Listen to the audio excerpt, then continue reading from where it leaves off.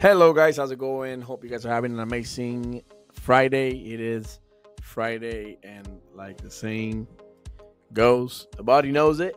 I'm actually pretty excited to be here with you guys today on what it is episode 4 of our series, that will turn into a podcast about JJD type vocal, the 14 military leadership traits that every person it's recommended to have or should have in order to become an effective leader. These are principles that are used and followed by military leadership. And the reason why they're so important is because, there's no higher responsibility or calling than you leading men into war. They're putting their lives in your hands. And so you got to make sure that you have an outstanding leadership style. And so these 14 traits are some of the things that we have studied and follow in the military. I'm a former Marine. Did 12 years active duty in the Marine Corps and left that to start my own business, or rather go full-time into my own business because I was already up and running while I was in the service. And so I've been able to transfer some of these 14 traits into what is my professional career. So I want to go ahead and share with you guys what some of those are. We've shared so far the first 3. First episode, it's a little old. We talked about it a few months back. Hey, it doesn't matter, if it works, it works. The first one being justice. That's the first one of the 14 leadership traits that we believe in the United States Marine Corps every leader should have. Second one was judgment. We talked a little bit about judgment again, a few months back. And then just yesterday we released the dependability episode, which was number 3, the third trait that a leader should have, being a dependable leader. Okay, we went into a little bit of details of that. You guys might have seen some of my shorts, and you can see the long form video here on YouTube or at YouTube if you're not watching on YouTube, guys. So today we get to talk to you guys about number 4. The 4th leadership trait is called initiative. And a crazy word, right? Initiative, we probably heard it so many times, but we don't really take into consideration how much of a role initiative plays in the world of leadership. Initiative is the tendency to not wait for someone to tell you what to do, but to see what needs to get done and go on and do it. Soichiro Honda used to say that the most important thing is the respect for people within the corporation. And so it is incumbent on the managers to create an environment within a corporation in which all employees are encouraged to take initiatives in carrying out the work and doing the work with pleasure. And so what that tells you guys is that if you are building a business, one of the things that you want to create, the type of environment that you want to create, that the words of Soichiro Honda mean, hey, if you are a manager, aka leader, right? They use the word manager loosely here. You have to create an environment in your business where people feel encouraged to doing the work without having to being asked to do the work. A lot of times, and I've seen this so many times in business, are just kind of going through the motions and they're doing things because they're being asked to. And I remember one time somebody told me, look, I love it that you're willing to help, but if I have to ask you, it's already too late. The meaning is not the same. However, if you see that something needs to get done and you're taking the time out of your day, going out of your way to tell people or do for people whatever needs to get done without you having to be asked, that gets to open so many doors for you, you wouldn't believe. Initiative, by the way, is very lackluster in the world today. A lot of people out there, they're just kind of sitting down and waiting for something to happen. They're waiting for people to do things for them. Initiative is dead. You see it in the way that some kids are being raised today. They go into a house and they see that something needs to get done, and they just kind of sit there and they look at whatever needs to get done, and they don't do absolutely anything. I know that kind of translates into the workforce too. There's people that do just enough not to get fired. If you have a job, if you're doing just enough not to get fired, then you have zero initiative. See, a person with initiative, what they do is they say, look, how can I improve this process so that I can make this better, easier, or completely unnecessary for somebody else? But see, we live in the world where everybody's thinking, well, I'll let the other person do it. I'll let the other guy take care of it. That's their role. It's not my role. And so the problem with that is that if everybody's thinking the same way, then somebody is not thinking. See, if everybody's thinking, oh, that guy can do it, it's that guy's job to do it, and that guy's thinking, well, they can do it, then nobody gets to do absolutely anything because we're always expecting somebody else to do it. We lack initiative, guys. When it comes to leadership, initiative has to do with everything from you taking the first step, for example, at forgiving somebody. This is as crazy as that, something as deep as that. A lot of times people, for example, that get offended, they wait for someone to come to them and ask for forgiveness, where if you had initiative, you could utilize your initiative and say, man, you offended me, but look, you know what, I don't know what you were going through at that moment, I forgive you. That's having initiative. Initiative means that, for example, if you are at a place, say on a building, Andy Frisella actually had a podcast about this, and I loved it. He said that in his business, he goes around the parking lot and he says, he looks around and if he sees like a piece of trash, he picks it up. And one of the things that he does when he's looking for people, especially as people are coming in to do an interview with him, is that they will purposely put things on the floor, throw trash maybe on the floor to see what that individual would do. And if somebody wouldn't stop to pick up that piece of trash, put it on the trash, even if it was right next to it, or for example, they went to the bathroom and they didn't, lift the lid up, like for example, for men, you went and peed and you didn't lift the lid up, and even if you left the lid down, maybe you wet the whole thing, and then you went and cleaned it up. Some people don't even do that. He says, man, if I worked at a place, or if I had employees at a place where I know they're doing that, they're gone. They are not going to be in my company for a long time. Because guys, people that are of a high caliber out there, especially highly successful individuals, and I tell you this because I look for this in people, what they look for is for people with initiative, for people that said, look, you know what, just tell me what what needs to get done, and then I'll just go ahead and do it. In the military, we call that centralized command, decentralized control, by the way. We have a mission. We said this is what needs to get done. That's kind of like the overarching mission. And what we do is we tell people what the mission is and we let them figure it out. And we try to identify the people that say, okay, I know that I need to achieve that goal. So what can I do? What kind of steps I can take without me having to be told that I need to get those things done so that I can make this mission successful.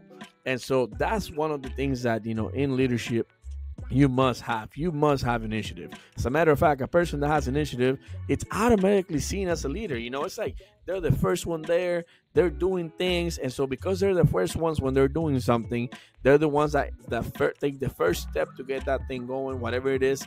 Then they kind of take charge of the situation and they control the tempo, the dynamic, how everything goes. And if you have somebody that's higher than you, for example, if you're an employee, or if you are a person that works at a business and you have a coworker or a business partner that you see has a lot of initiative, you get to say, man, you know what, I love working with that guy. You know what, next time there's an opportunity for me to elevate that person's life, I'm gonna go out of my way to do it for them because they have initiative. Guys, initiative will open so many doors you would not believe. Problem is nobody's taking initiative nowadays. It just doesn't happen. Look, I'll give you a very funny example, and I think this actually works very well. Let's say that you want to go out with a girl, right? You have this girl, you like her, she look good.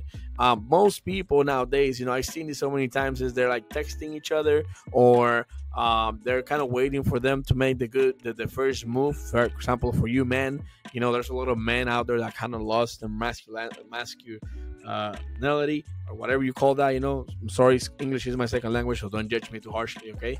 And so you got men out there that they like a girl and they don't have the guts to go and say something to her. They have no initiative. They're waiting for her to make the first move. And guys, especially for men, listen up. Women like men that have initiative. Women like men that can take charge and just lead, and that's such a sexy thing for men to have, and it's so lacking nowadays. In business, the same thing.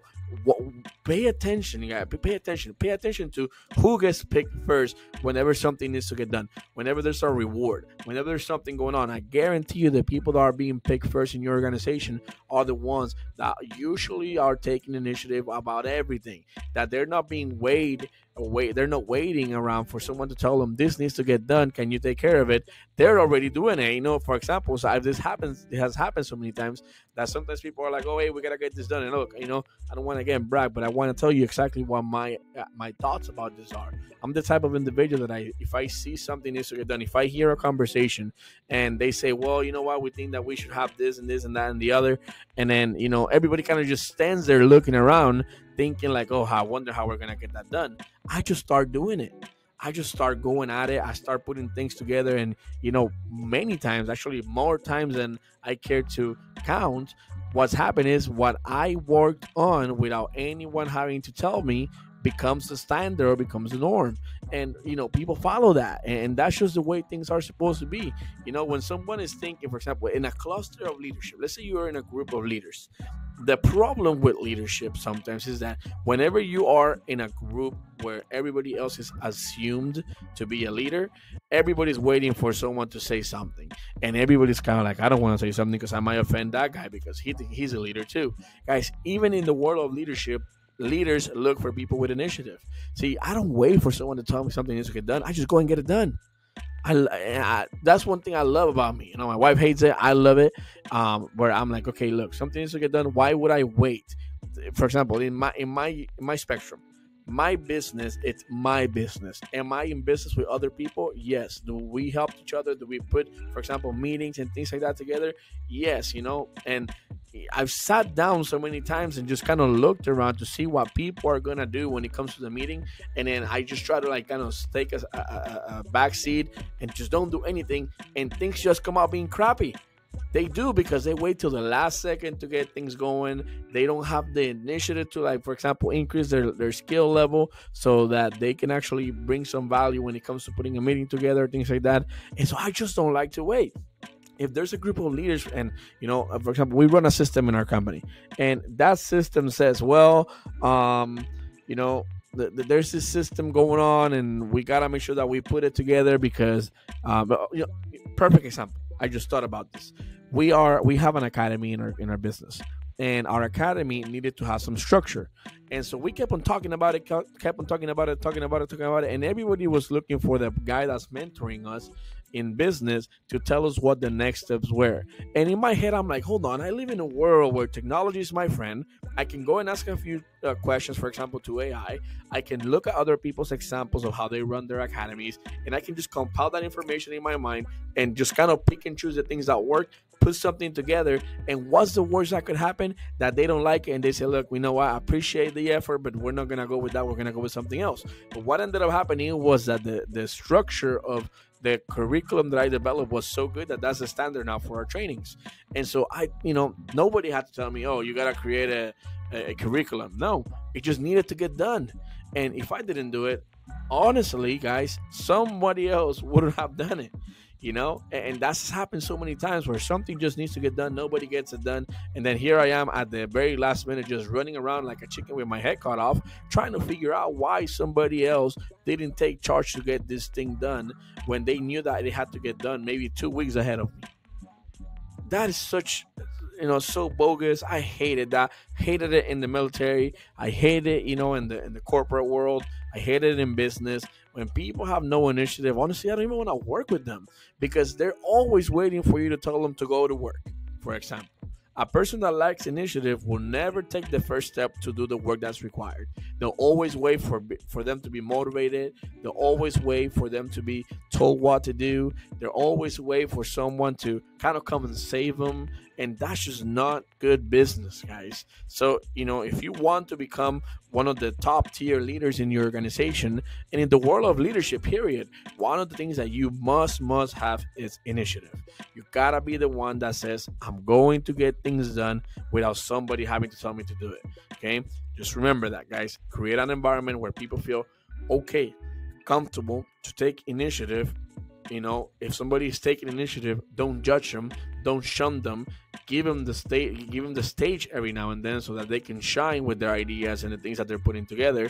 And that's going to allow other people to then step up, come up with even better ideas. And then you get together with all of those brains and you get to put together something very special, whether that's business, whether that is, in the military, whether that's in your family, When you allow people to have initiative and you have initiative yourself, people will grow out of whatever shell they're in and level up to whatever level they need to achieve the success they're looking for. So, guys, that is initiative. I hope that helped. That is number 4, military leadership trait of the JJD Tai Boko initiative. Guys, we already covered justice, we covered judgment, we covered dependability. Number 4 today, initiative. You got to have it if you want to succeed. Stay tuned, because tomorrow, maybe on Sunday, I don't know yet, depending on my schedule, we're going to be talking about decisiveness, guys, and what it means to be a decisive leader. So we're going to keep on going with this trend. When I complete the 14, we might do a long form podcast for some of you guys that want to maybe jump in and argue or go over some of the information that we're providing. Hope this helped, and we'll see you guys on the next one. Peace.